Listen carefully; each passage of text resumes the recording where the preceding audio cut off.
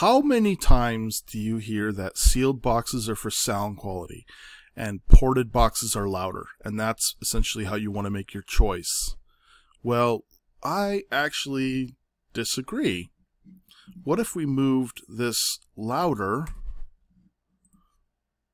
over to sealed boxes?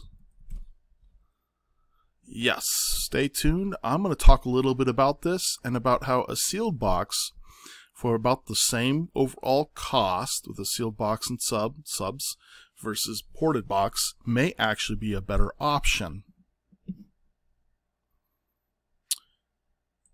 Okay, so as an example, I pulled up some enclosure specifications for the Sundown Audio, the SA Classic 12. We can see right here that the 12 wants 1 cubic foot for a sealed and 1.75 cubic foot for a ported. The 10 wants half a cube for sealed and 1 cubic foot for ported. So I'm going to use for a moment this 12, and we'll talk a little bit about this.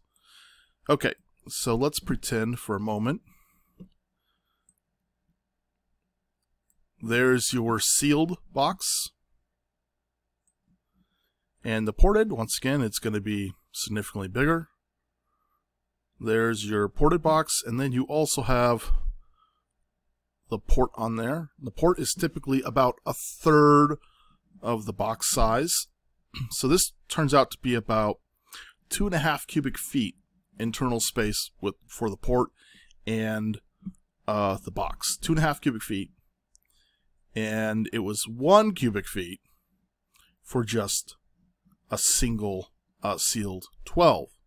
So why don't we instead run 2 sealed 12s?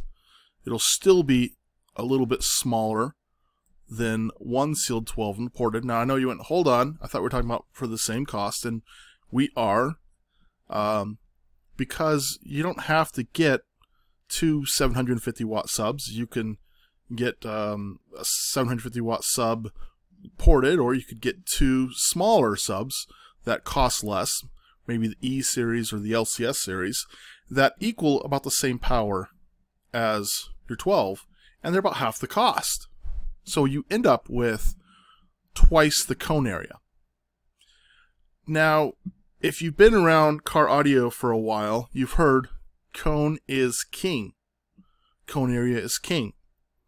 And the reason behind that is because if you double the amount of cone area,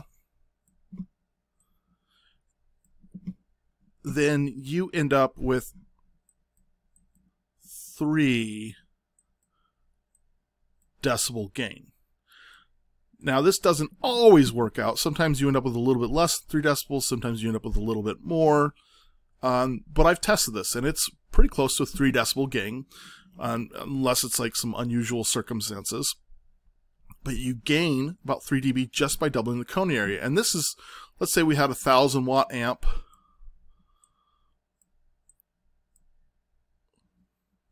That's how many watts we've got. We have a 1000 watt amp for the one, or a 1000 watt amp pushing the 2. So you got 500 here for each, or 1000 for this. Guess what? You still get a 3 dB gain. You do not need more power. So let me show you what a response curve ends up looking like in this scenario that we're talking about. So I'm going to do blue. This will be sealed. Okay, this is a pretty typical response curve. And now I'm going to do, this is sealed with 112, by the way. Now I'm going to do a ported, pretty typical response curve for a ported with 112. Okay, and this is kind of the extra, let's say you're tuned, right here looks about, we're tuned about 30 hertz. And all this is extra dB. You get 3 to 6 more dB by porting a box, which is why everyone always says it's louder. And it is over this range. And in this case, it's usually about maybe about 15. So typically, you'd be about maybe 15 hertz in that range that you'd be louder. However, if we look at a sealed box with two 12s, you have that 3 dB gain, and it follows the same curve as the single. Trying to draw it about right. Tried to draw it so it followed the blue line, but it's 3 dB louder.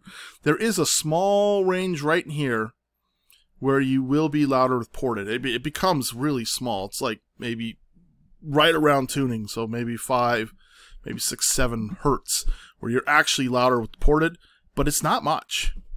So typically a ported box is 3 to 6 dB. Now if this ported box is 3 dB, guess what? It actually, at most, it is just as loud as the sealed box 212s. I mean, at worst, it's just as loud as the sealed box 212s. At most, you have maybe a little bit. Let me try to draw a little bit more of a bump there. You might have a little bit more of a bump. So you might have another 2 or 3 dB right there.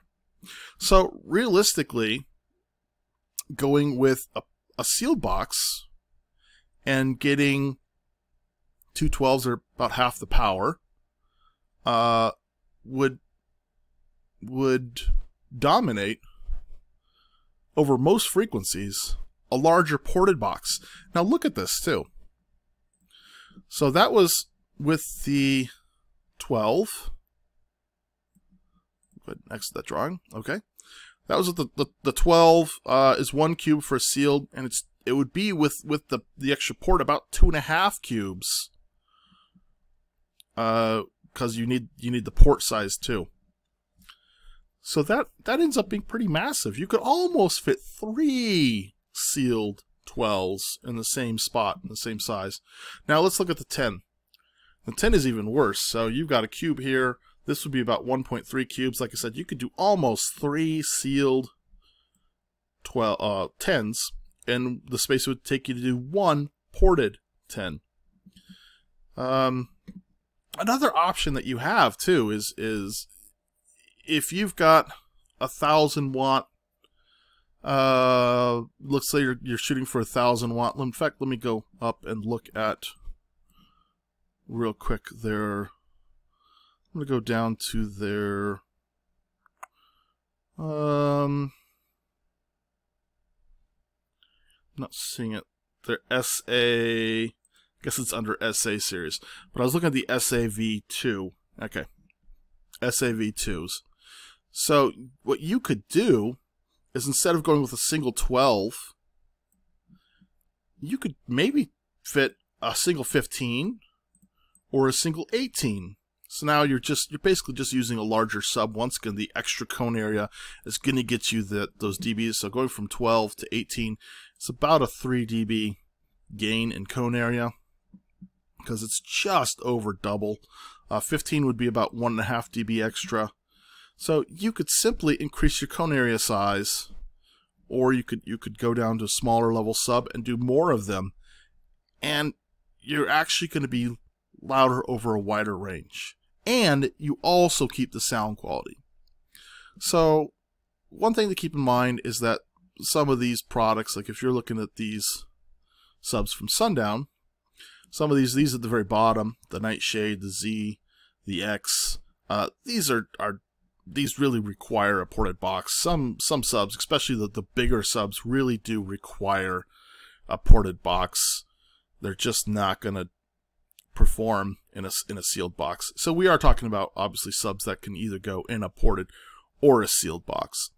Anyways, I hope that helps. I hope that gives you something to think about, because I think most people are confined by space. They're looking at their car, it's a small car, and they're trying to fit whatever subs they can in there, and they just go, oh, ported's going to be louder, I'm going to go ported, without really realizing the ported's going to take usually about twice the space. Like I said, sometimes it can take more. Sometimes it might take a little bit less than, you know, a single sealed enclosure. Anyways, hope this helps, and until next time, cheers!